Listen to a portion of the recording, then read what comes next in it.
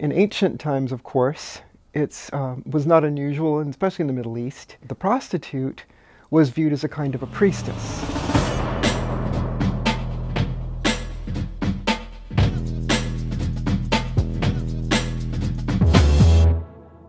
Hi, I'm Maggie McNeill, and this is The Politics of Sex Work, in which I'm going to give you an overview of why the laws against sex work exist in the first place, where they're going, and why you should be concerned about this.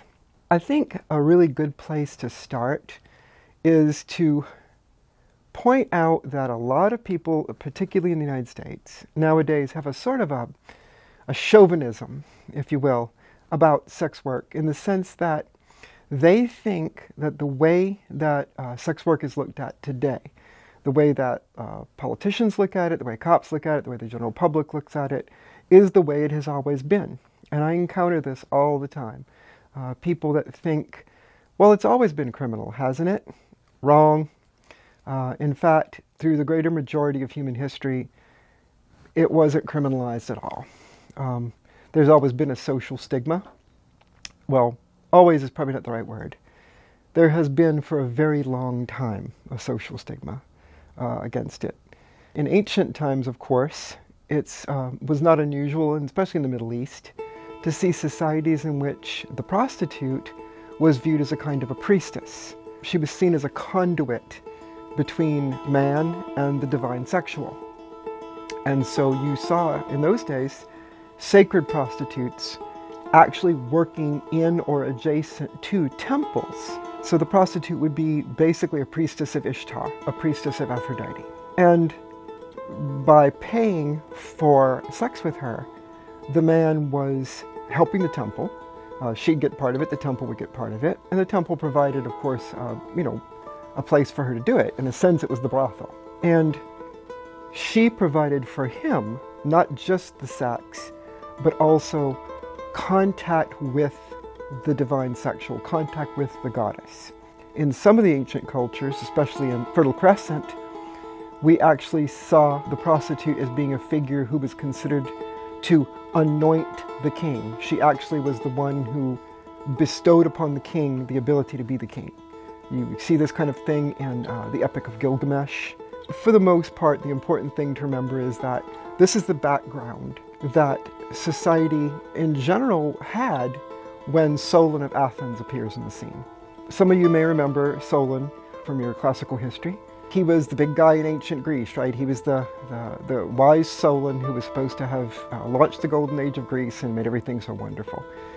Well, the problem with Solon is that Solon, like so many politicians, was a control freak. And Solon didn't like the idea that the temples in Athens had so much power, often to a degree, through their prostitution, through the sacred prostitution. And so what Solon wanted to do was break the back of the temples. And the way he did this was, in Athens' many wars in the Middle East, he captured a lot of slaves, and he also he purchased cheap slaves in the Middle East and brought them back to Athens and staffed brothels with them and charged a very, very low amount. 1 obol, actually, which was about a half a day's wages for a working man, 2 hours to 4 hours. And that's really interesting because one thing we see in history later, the very least expensive sex work has always been about 2 hours or so of work of a typical working man. And that's even true today. Solon set this up and then found to his chagrin that he still wasn't breaking the back of the temples, because a lot of guys didn't really want to have a sexual experience with a slave girl who was being forced into it, and who probably couldn't speak their language that well, couldn't really give them the kind of round experience they wanted. Keep this point in mind, because it's going to be important a little later. We're going to talk about how the prohibitionists see sex work today, and I think it's important to remember that even in those days when slavery was an accepted part of society, that a lot of men still weren't interested in having sex with a slave. Solon's campaign sort of failed. The heterae, the courtesans, still stayed powerful. The street girls still managed to do their business. And so the very first attempt that we know of in Western society to criminalize or to at least marginalize sex workers kind of failed, kind of fell on its face. After that, what we see is a long series in Roman times, even in the Far East, of attempts to set sex workers apart. There are many thoughts about this, there's many theories about it. We can talk about patriarchal culture. We can talk about governments wanting to be able to, manage businesses and things like that. The important thing to note is that what they were trying to do is separate in the minds of the public sex workers from other women, to keep them separate, to make them distinct. They weren't really trying to necessarily marginalize sex workers. They weren't trying to push them out of the cities. Nobody in those days succumbed to the delusion that society could exist without whores. But the good women didn't want to be mistaken in the street for a hooker. That was basically the thing going on there, right? Now, what constituted a mistake was a little different in those days than it is now, because in those days, very, very often in most societies, certainly in ancient Greece, in Italy, in the East to some degree, even in the Far East, we see that sex workers tended to be the only women who were actually educated. Most women didn't think that was necessary, or their societies wouldn't give it to them, one or the other. That certainly was true in Golden Age Athens, where women didn't even usually learn to read. Whereas the heterae, the courtesans, did, and were educated often equally to men. So the important distinction for these folks was not, oh, well, we have to, lock all the whores up, or we have to drive them out of society. It was, let's make sure that nobody mistakes the good women for the bad women. There were many different ways of doing this. One of the ways that's famous, that's well known, is in Japan. They were segregated into districts. In other words, all the sex workers had to be in certain districts, walled districts actually, that were referred to in the typical classical Japanese euphemized fashion as the flower and willow world. This was not really to keep them distinct as much as it was to keep young samurai from basically cutting up and making basically getting drunk in the brothel and tearing up everything. It was as much to protect everybody from them as it was to segregate the sex workers. But in the West, we see a lot of things like, for example, sumptuary laws. During one period in Rome, sex workers had to wear yellow if they were out in public. And the senators' wives, that they might be mistaken for otherwise, did not wear yellow. And so basically when you saw a woman wearing yellow, okay, you knew she was a sex worker. But the Romans had all sorts of things about when you could work and licenses, and they even had two different kinds of sex workers, those who were licensed and those who were not. The ones who were not were referred to by the name prostibuli. And some think that we got our term prostitute from this word. My Latin's not good enough to opine on that.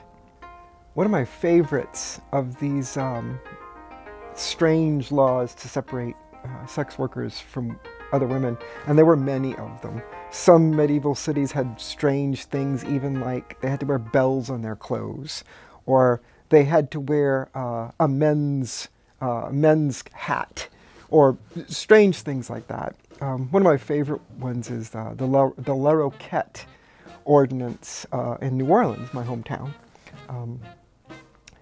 of the 1860s, I believe it was, which said that you couldn't have a brothel on the first floor of a building. For those who've never lived in New Orleans, this might seem an odd rule until you realize that it's a hot place. And so anything at ground level in the summertime would have the windows open. And the La Roquette ordinance was intended to protect the tender sensibilities of highborn ladies from having to see and hear the sounds and such of a brothel at ground level. So they could have it on the second floor, and it was fine. But that's the sort of things that we used to see, and we see throughout history. And I think it's important to note this, because what you're seeing and what you'll notice is that none of these laws are about shaming sex workers. They're not about forcing us to get out of the profession. They're not about punishing people. They're just about maintaining those social distinctions that people considered so important.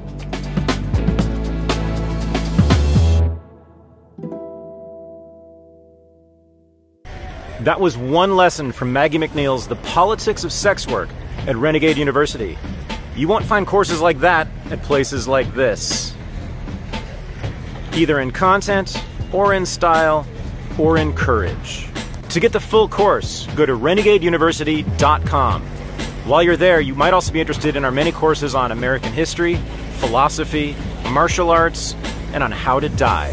Apart from our very different curriculum, Renegade University is totally different than places like this and all online universities in that every student gets to talk one-on-one with the instructors. People like Maggie or me or any instructor at RU can talk to you via what we call office hours.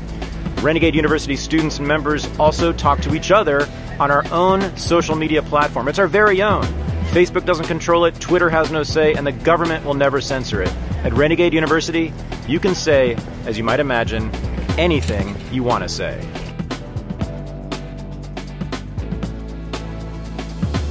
Right now, for a limited time, you can get 30 to 40% off everything at the brand new RU. Go to renegadeuniversity.com or just click the links below in the description.